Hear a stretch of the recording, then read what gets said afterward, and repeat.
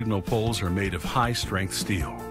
Years of weather exposure can cause corrosion, so the poles are galvanized on both sides for protection.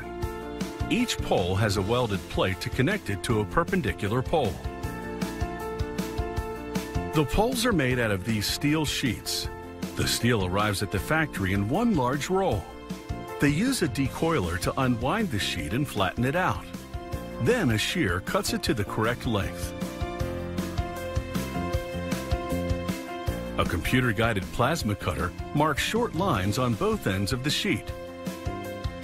These lines indicate where to bend the flat sheet to form a round pole.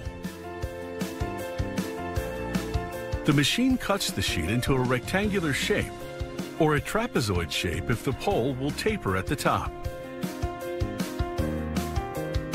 Workers number the machine lines with chalk, giving lines directly opposite of each other the same number. Then they transfer the sheet to a bending machine called a press brake.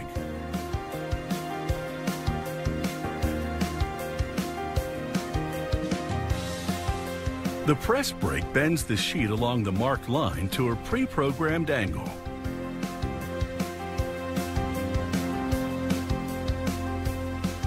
Workers use a digital measuring device to make sure the first bend is accurate. If it is, they continue bending along the remainder of the lines, transforming the flat sheet into a multi-sided round pole. Now the pole moves to a welding station, where hydraulic rollers apply pressure from both sides. This forces the edges of the sheet together so that a welding head can fuse the seam with molten steel. At the same time, the head deposits a granular powder called flux, which prevents air from penetrating the weld and weakening it. Workers place the pole in a hydraulic press, so it doesn't warp as the seam weld cools and shrinks. Next, a computer-guided plasma machine cuts a connection plate out of thick steel. The machine also drills holes for the high-strength bolts needed to attach the plate to the traffic signal pole. Workers center the connection plate on support plates they've already welded to the pole. Then they weld everything in place.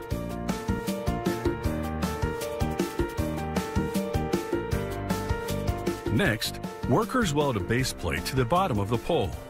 It has holes for the anchor bolts, which are used for securing the traffic signal to the street. Workers inspect the welds with a testing device. It uses an electric current to magnetically draw colored powder into any defective area. The factory ships the finished poles to a galvanizing plant, where they're dipped in a series of wash tanks.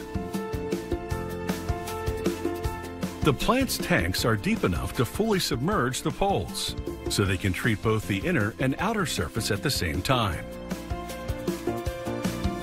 Now, the poles go into a vat of sulfuric acid. This bath dissolves the more stubborn contaminants that washing can't remove. The next tank contains a chemical that weakens the surface of the poles. This allows the galvanizing metal to penetrate the steel rather than sit on the surface. The final tank contains molten zinc.